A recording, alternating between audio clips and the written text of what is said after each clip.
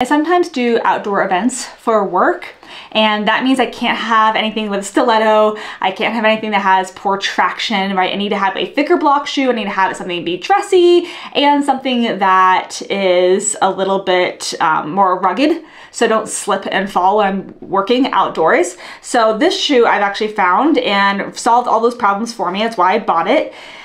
It's really stylish and cute, so it solves that problem of like needing to look good. And you can see how rugged this bottom piece is, right? It has a lot of traction on it. Plus it still offers me a solid heel, right? It's a platform feel, so it elevates me and I'm not sinking and walking in the wet grass. My toes aren't like in the grass, which really helps as well.